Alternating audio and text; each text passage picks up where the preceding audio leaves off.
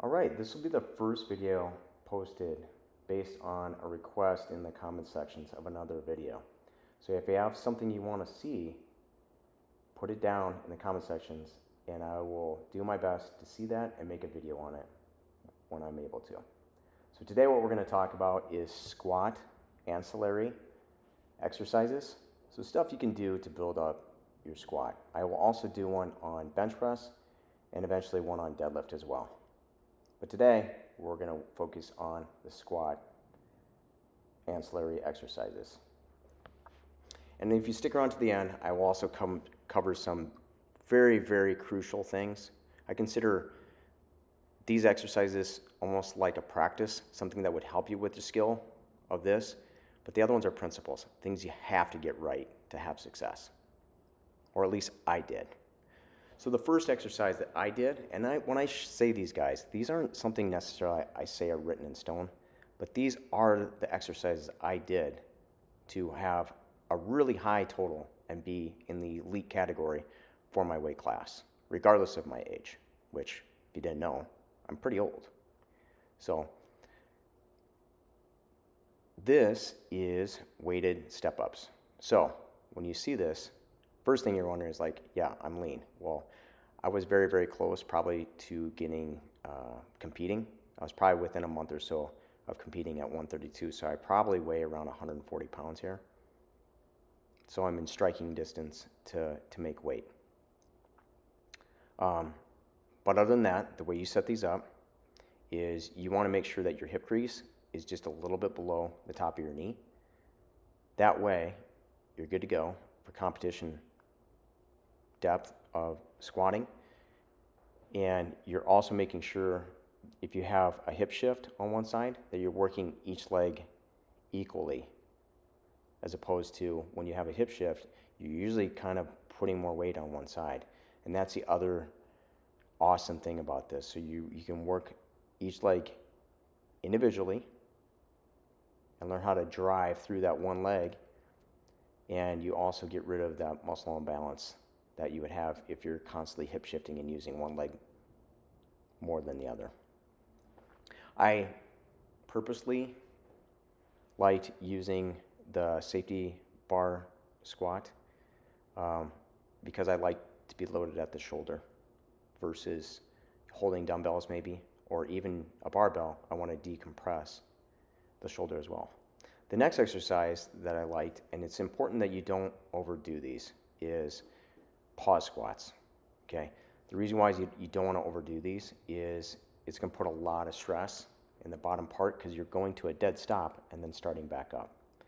And you can see I do them, or did do them, with both safety bar and also a barbell. The third exercise, and this is perhaps my favorite, and I think probably the most important, is half-field squats. Half-field squats were coined by Dr. Squat, so Dr. Hatfield.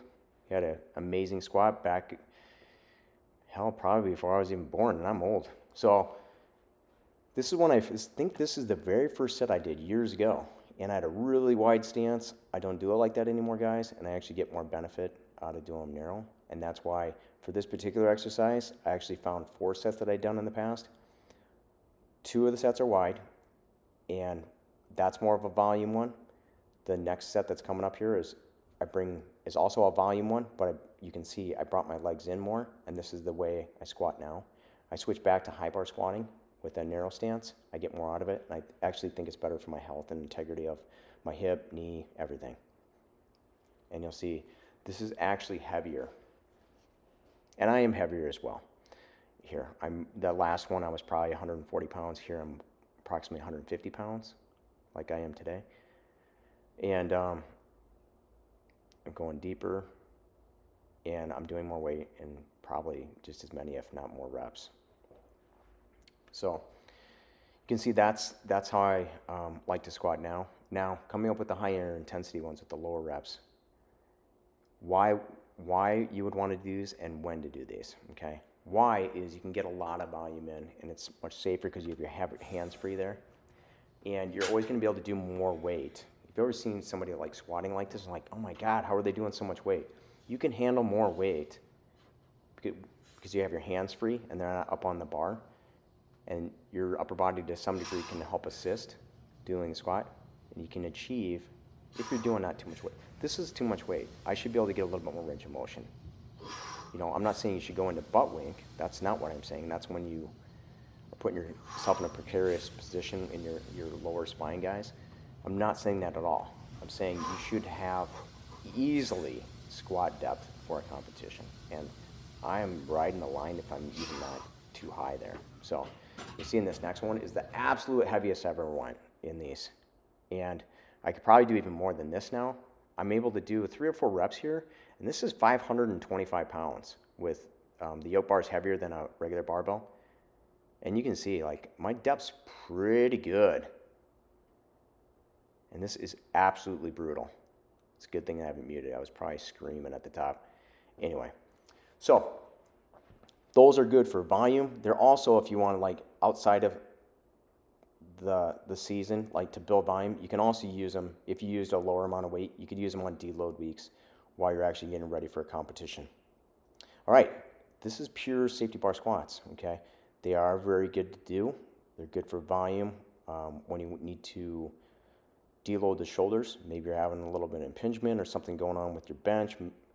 This is a good way to deload those shoulders a little bit, especially if you're a low bar squatter and you're getting ready for competition. Mix in some of these. Take the load off, and they're hard too, because they're kind of, the way they feel if you've never done them is they really force you to work on your thoracic extension, your upper back, and they're kind of like the feel, if you've done front squats and you've done high bar squats, they feel kind of in between there. So they're definitely a great exercise to do.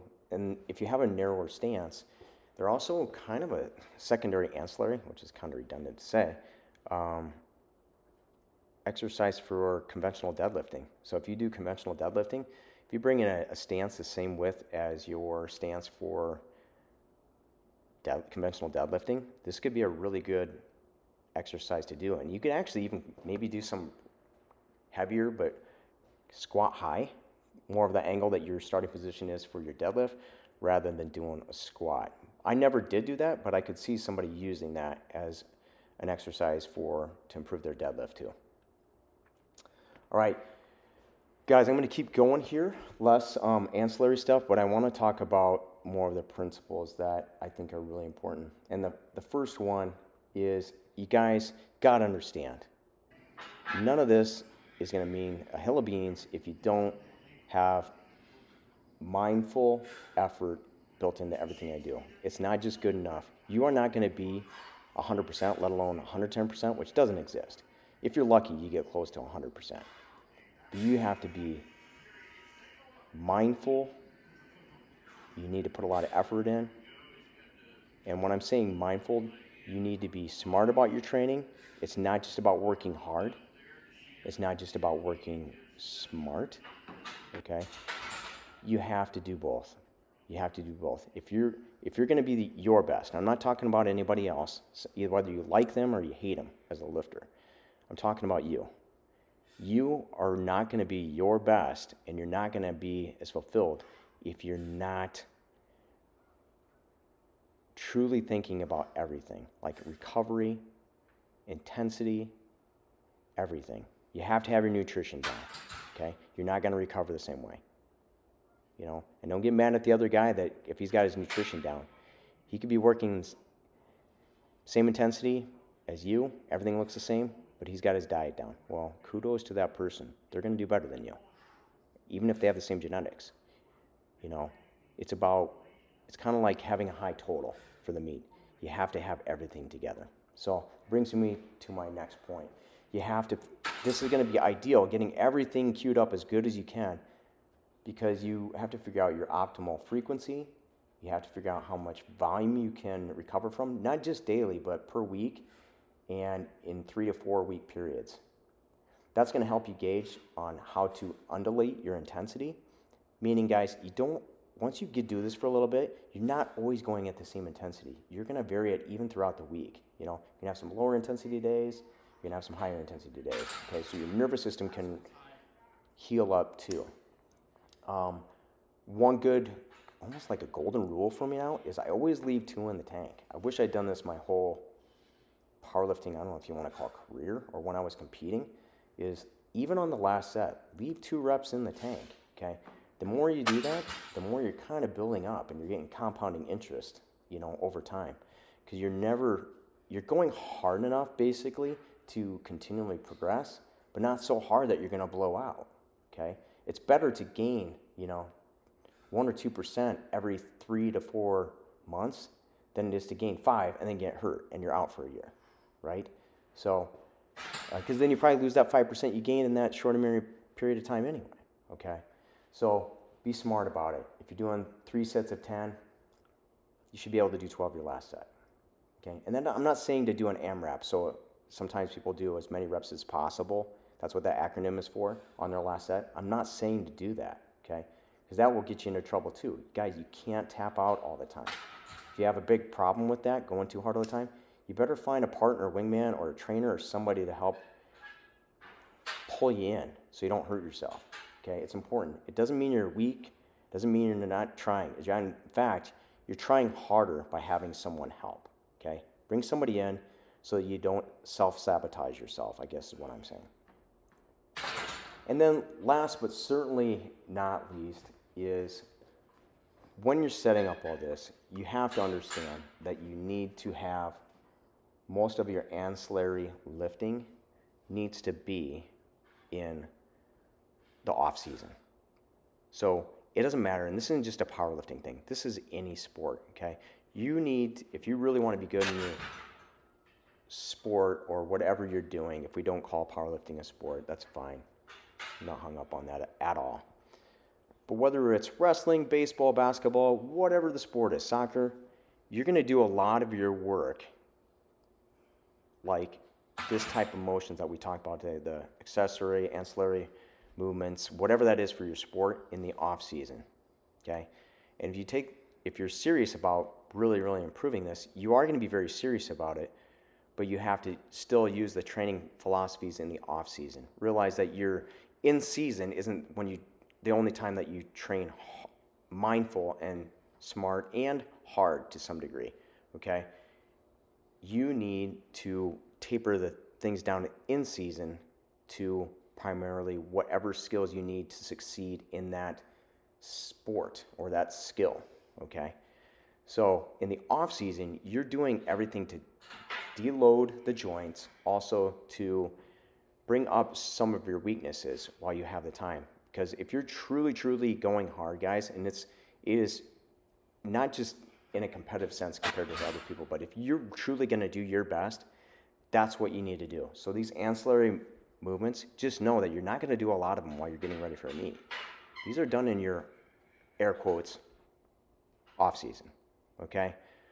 With that said, guys, I hope you hung out the whole time. It did take me way longer than I ever thought to find these videos and come up with this video. It's not that I regret it at all, because I'm here for you guys. I've moved past my competitiveness. Now it's all about me being stronger than I was the previous year. You know, I'm 46, but it's important to me that I pass on this information to people that really want it. So if you do like it, please give it a like, subscribe, so that the algorithm can find more people like you. That's what it's all about, okay? I actually feel great about the questions you guys, I can tell when you're listening and watching by the questions that you ask. So if there's anything else you really want to know, put it down in the comments. I might not get to it right away. I work full-time as a personal trainer, and I'm trying to get to other people's questions that they've already written down, but I will do my best to find it and make a video on it if I feel like I can help you in that area. So I hope you have a good day, guys, and I will talk to you again very soon. Peace.